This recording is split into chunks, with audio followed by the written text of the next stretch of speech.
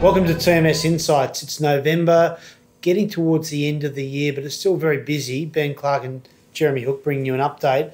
Obviously, we've come into November where things have consolidated, but October was a tough month for the market, 6% down in October, which followed a weekend to September. And Ben, looking back on the period, it's stabilised somewhat now. Some bigger forces of play after a decent run in the market, a substantial pullback. Yeah, and really driven by global sort of macro factors rather than specific factors related to our market, although I think the change in government leadership's probably been a bit of a factor for the Australian market. But really, Jeremy, this has come down to two things. The spike higher we saw in bond yields around the world, which probably saw some money shifting amongst the big pension funds and into sovereign wealth funds out of shares and into bonds as the returns get a bit more attractive. And secondly, the continual sort of toing and froing between Trump and China. I think if you boiled it down, these are two factors I think that markets globally have been sort of probably a bit too comfortable with and have been sort of ignoring, and then very suddenly priced in those risk kind of factors. And that pricing saw, largely growth stocks hit more than the value end of the market. But again, equally, and getting back to where we're at right now, they seem to have recovered a bit and stabilised. So even though some of those risks haven't been totally dealt with, the market's pretty comfortable in the repricing. Yeah, I think so. I mean, there hasn't actually been a lot of poor company news, you'd say, out and about it. There's been things here and there. It's been fairly specific and company specific, but it's more been, I think, a movement of money that's occurred around the world out of one asset class and into another. And that movement feels like it might have sort of largely played out. Things are calming down, and we'll probably start to see the fundamentals sort of kick back in over the next couple of months leading into Christmas. And you mentioned the stock specifics. At this time of year, typically, post-bank reporting, we'll get onto that in a sec, is AGM season. So you get the companies giving you a little bit of an update. Some of that news has been pretty good. Yeah, I'd say broadly, I mean, particularly amongst the stocks we hold, really it's been either an affirmation of existing earnings goals, or in some cases there's been some upgrades coming through despite some quite weaker share prices. So it's always hard sort of, trying to understand, I guess, how that can happen. But generally it's just the PE has been re-rated a bit lower. Yeah, and some of them got a bit higher, which was part of the story. So be careful there. But again, we think this has created good value. Let's get into some of the stocks. From recent updates and everything, Ben, something like Challenger has been a stock we've talked about, hasn't done so well, but there's reasons why it's changed. Change of management, Brian Benari moving on, highly regarded. And again, the annuity settings that we thought had great optimism maybe will be a bit deferred and maybe not as big as we thought they might have been. Yeah, so two things going on with Challenger. So Brian Benari, the long-serving CEO, I think incredibly well regarded, has announced his retirement.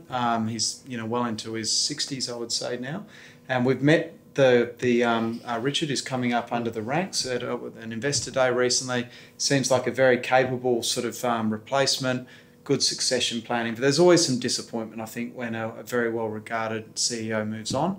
And secondly, the government was bringing in these mandatory changes where large super funds had to sign declarations saying they considered and where appropriate recommended annuities. They're called the SIPA reforms. And the government announced a couple of weeks ago that they're going to push those back a couple of years after consultation with industry. So I think with Challenger, we saw continual growth in earnings, 8 to 12%. And actually at the AGM, they reaffirmed good guidance, wasn't it? Yeah. So the short term looks all right. It's just that growth's not going to accelerate as rapidly, but still plenty of reasons. Good stock to be and there. Cheaper now, so looks definitely. Okay. Another good update just last week was REA Group. Now, there's been a thesis going around knowing the residential property market slowed, and in some places quite sharply, that it might affect the portals that sell that advertising space. But REA confirmed that, in fact, they're doing really well. Yeah, I mean, 23% EBIT growth in the first quarter is just an extraordinary number. And we're listening to the CEO present, and the analysts were clearly quite taken aback at how strong a start to the year they'd had. One interesting tidbit of information I give from the core was Tracy Fellows, the CEO, actually believes that there could be a large amount of transactions occurring leading into this election. So she sort of said, if you're an investor that's looking to buy a property, you'd be mad not to buy it before the election and lock in negative gearing benefits for its life. Yeah. And that might also be a good time for people who've been looking to sell. So we might see quite a strong year from REA. Some turnover-related activity. Yep. Even if the subsequent immediate investment performance isn't that good because of those changes. Yep. But that's good. We had buyback news. So Rio Tinto today actually released the pricing of their buyback.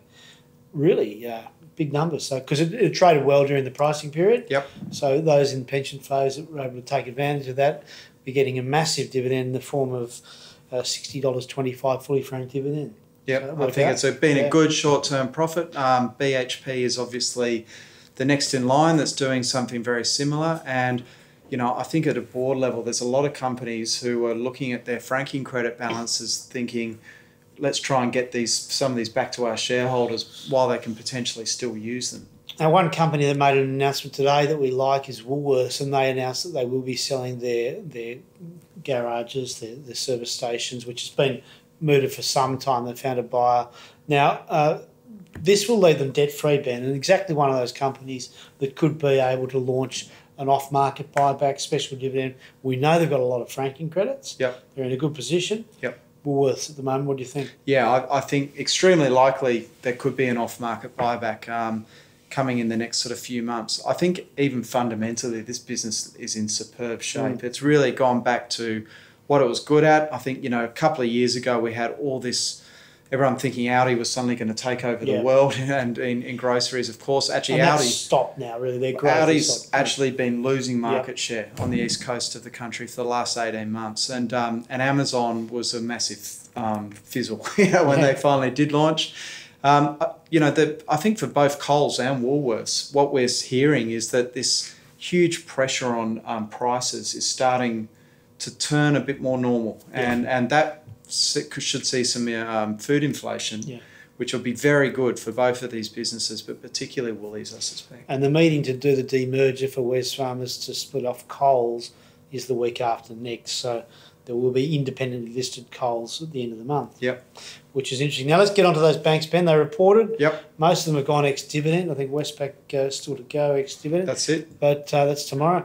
So those dividends have come out of the market, so it helps that overall market return. Good dividends, good results. Earnings were lower as expected. Net interest margins were lower. The one I liked best was probably Westpac out of the group. Yep. What about yourself? Yeah, look, I thought all three did amazingly well, to only give up 2 to 3% earnings per share growth, or to go back EPS, cash EPS, given all the stuff that's been going on in the last year, is quite extraordinary. And, there's some question marks about the sustainability of the dividends, NABs in particular. They've held those and they look, I think, quite sustainable now. We're actually seeing a re-rating the banks. I mean, CBA has risen from $66 to nearly $72 in the last couple of weeks. Without reporting in this season and not paying a dividend. They'll, That's of course, report in February. And we should also mention Macquarie. Yeah. The three you were talking about were ANZ, Westpac and NAB. But Macquarie standing out in both returns. Obviously not likely to be Royal Commission affected in the way the retail banks are. And actually had an upgrade versus the other banks reporting declining earnings per share. These guys have again upgraded their numbers. Macquarie, for me, I mean, we really shouldn't lump it in with the other banks. It's such a different business these days. But it's the one I think to own. It's in an earnings upgrade cycle. The dividend yield is actually still pretty handy. Yeah. The fact that it's only 40% franked is probably going to become a bit less of a worry for a lot of clients. And, it doesn't look overly expensive. Okay, now looking forward as we come into the back end of the year, we've still got AGM, stock-specific news. We've had some macro news. Midterm elections out of the US were dealt with, processed by the market, ultimately happy with the results. The China trade discussions go on. Our own political situation continues to demonstrate the likelihood of a change of government next year, concern about franking credits, property markets. But at 59 and a bit, 5,900 on the index, the market looks pretty well valued. Yeah. And there's some opportunity to buy there. I think so. I think now we've gone from the market sort of ignoring a number of these issues to now completely freaking out about them last month. And it feels like that repricing of risk has now largely played out. So we have to see something out of left field from here, probably for another bout of selling, I suspect. And, you know, who knows what that could be. It could be inflation, or it could be another China-Trump sort of arm wrestle. The G20 is coming up where they're hoping to do a deal. But look, I think absent in all that, the thing we have seen is companies coming out and broadly delivering quite reasonable updates at a time when share prices have got cheaper. So you'd have to say the outlook for the market's improved. That's good news. And that's all we've got time for today. We'll be back with another update in December.